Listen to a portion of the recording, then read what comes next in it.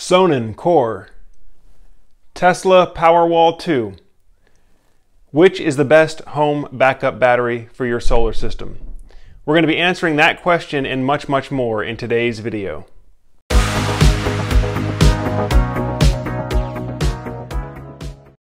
Hi everyone, Joe Ordia here for Solar Surge. And for the past 8 years, I've been helping families get their households set up to survive a loss of the electric grid.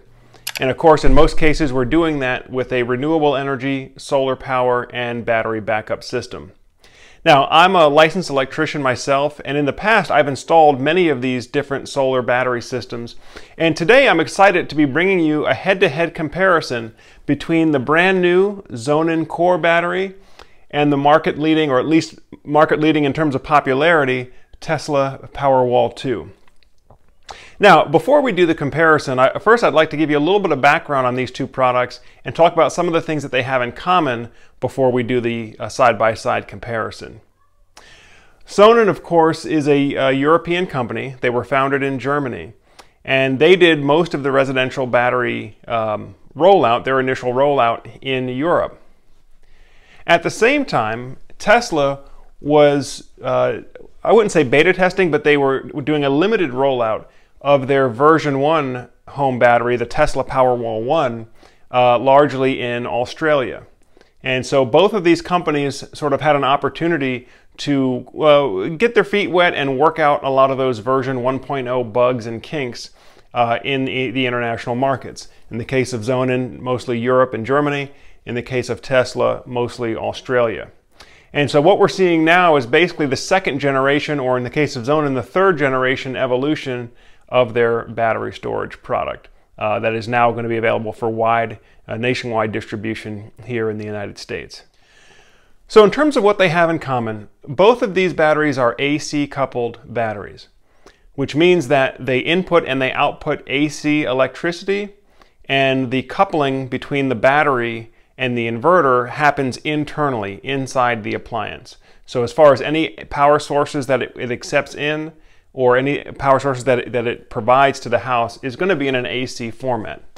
And the nice thing about the AC coupling is that it makes for a much more interoperability. So for example, if you have a home that has an existing solar power system with an existing grid tie inverter or microinverters, you can connect an AC coupled battery to that system, and pretty much all the work can be done at ground level. You don't have to rewire the roof or the existing grid tie inverter. All that integration can be done at ground level. Now, the other thing is that these inverters are stackable. Stackable basically just means they can be parallel connected, multiple units together. And whenever you do that, you increase both your power output in terms of peak power and your energy storage capacity. So it gives you some ability to expand here. Both batteries can also be used for both the emergency backup application, which is mostly what we're focused on here at Solar Surge, is how do you protect the home from a loss of the power grid. But I also know that many of you watching this video are going to be looking at the time of use offset application. So this is where in certain markets you can purchase power cheaply during off-peak hours, typically in the middle of the night. You can purchase power cheaply to charge your battery then, and then use the battery during the daytime during on-peak hours. If your solar can't provide all the load that you need, you might want to drain from the battery to avoid having to purchase from the utility company during peak hours. So both of these battery products are going to offer all of these different use cases for you. Okay, we're going to be doing the evaluation in 5 different categories with a 5 points maximum per category for a total possible score of 25 points. Those categories are power, looking at both continuous load power as well as peak surge power for motor starting. We're going to be looking at energy storage capacity. We're going to be looking at the length and the conditions of the warranty.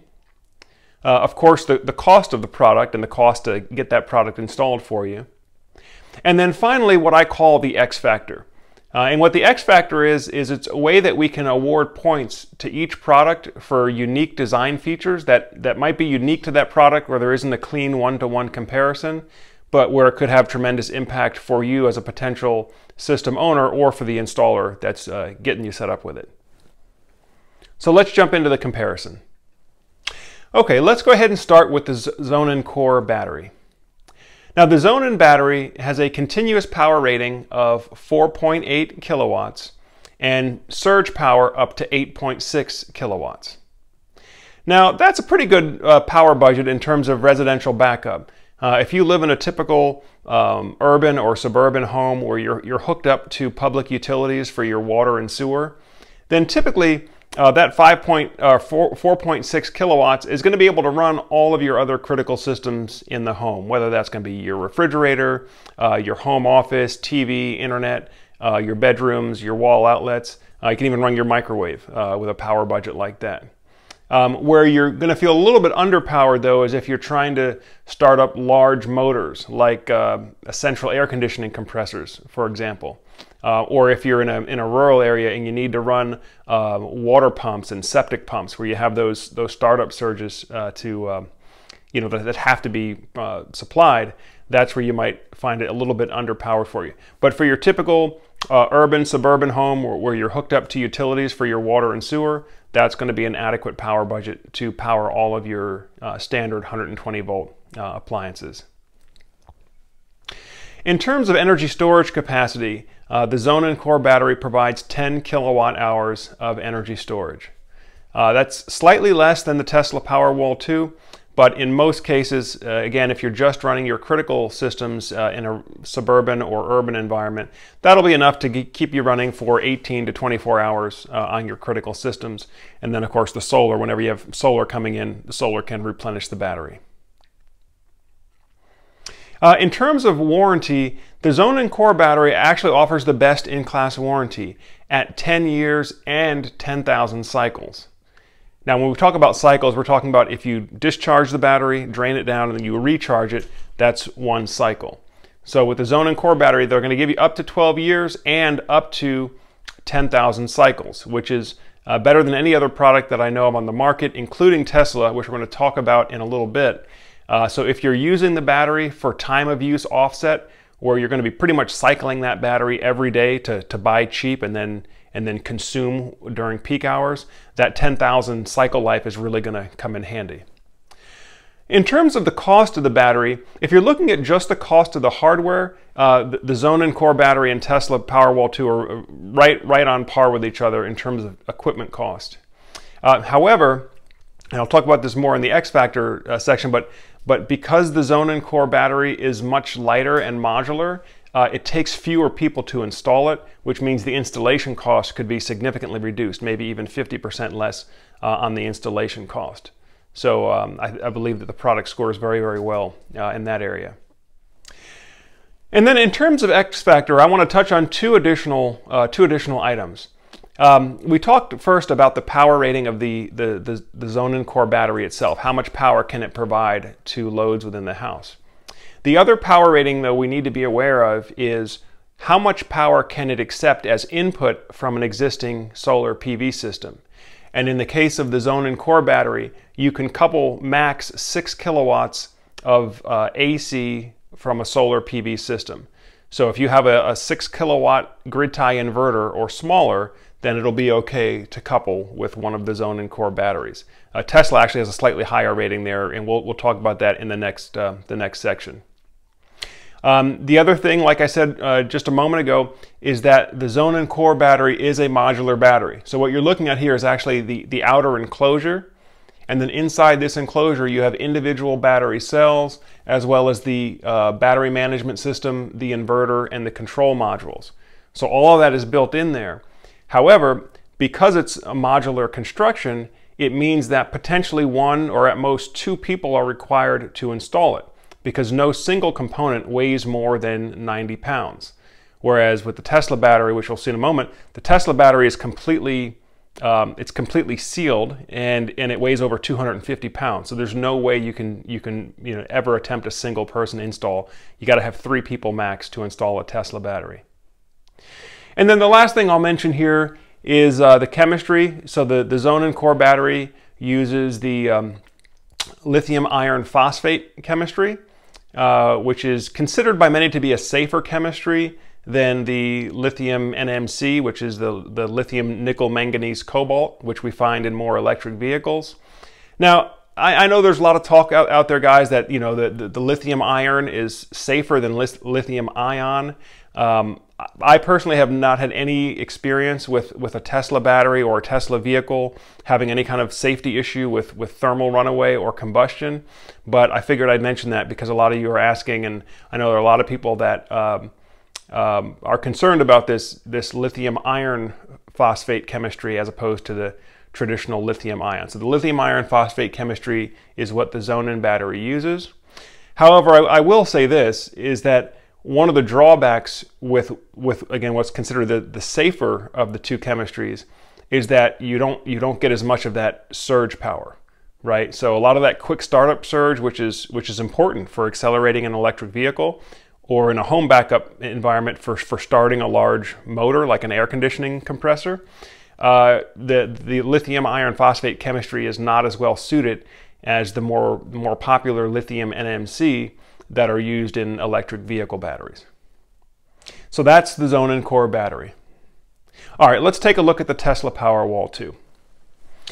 Now the Tesla Powerwall II comes with a power rating of 5 kilowatts continuous power with surge power up to 7 kilowatts. So it does have a slight advantage over the Sonnen battery here. That's going to come in handy, especially if you're in a rural area where you have a well pump motor that needs to be started, as well as your traditional 120 volt things like refrigerators and computers and televisions. In terms of energy storage capacity, the Tesla Powerwall provides 13.5 kilowatt hours energy storage. So compared to the Sonnen Core battery, we're looking at 35% more energy stored. That may or may not be an issue for you if you're really conserving and really only running those critical things. But in terms of usable energy, the Tesla Powerwall II does provide for more storage capacity. In terms of the warranty, Tesla also offers a 10-year product warranty. Now, they'll tell you that they'll provide unlimited cycles if you're using it for a solar self-consumption and a storage application, which is, at least here on the East Coast, what most of our applications are. However, for those of you who live in areas where you have large differences in on-peak rates and off-peak rates, and you want to use the battery to avoid high time of use consumption rates, then the shorter cycle life on the Tesla battery is really going to, I think, come into factor here, because according to Tesla's warranty sheet, you're only going to get 2,800 cycles out of the Powerwall 2 until you've reached the end of the warranty if you're using it in this time of use avoidance mode. So you may have that warranty cut short before 10 years, depending on how many cycles you're doing per day to avoid purchasing peak power. So that's something to definitely be aware of here. In terms of cost, like I mentioned in the last section, the Tesla battery itself is really the lowest cost battery out there, or it's right on par with Sonnen Core in terms of the cost of the battery itself. However, because it's a much heavier appliance and it's a fully integrated system, we can't really break this apart at all at the shop. This has to be delivered and installed as one complete appliance. And because it weighs 250 pounds, we have to have special equipment to help transport it and lift it into place, and you need 3 guys minimum to install this system. So in terms of cost of install, cost of labor, the Tesla Powerwall is the costlier of the two products. And then in terms of X Factor, I'm going to give the Powerwall 2 additional X Factor points. One, just because of I think the elegance and the sleekness of the design, but also because of the tight integration with the Tesla app and other Tesla products. I know that there are many Tesla vehicle owners out there that like the ability of using a single app to track and manage your vehicle and your home battery, and in some cases even telling the battery when to allow the car to be charged as part of your overall time of use avoidance strategy. So give 2 additional points in this area. Another thing I should mention about the Powerwall 2 is that its AC power handling capacity in terms of solar input is also slightly higher than the Sonnen Core battery. As I mentioned earlier, the Sonnen Core battery can accept a maximum 6 kilowatts of AC input from an existing solar system, whereas the Powerwall 2 can accept up to 7.6 kilowatts of AC input. So if you have a larger solar PV system, chances are the Powerwall 2 will pair better with it than the Sonnen Core battery. All right, so let's just look at a summary side by side for the two products. In terms of power, the Sonnen Core battery offers 4.8 kilowatts continuous and a peak of 8.6 kilowatts, whereas the Powerwall 2 comes in at a slightly higher 5 kilowatts and 7 kilowatts peak power. In terms of energy storage capacity, the Sonnen Core battery offers 10 kilowatt hours usable energy versus 13.5 kilowatt hours with the Powerwall.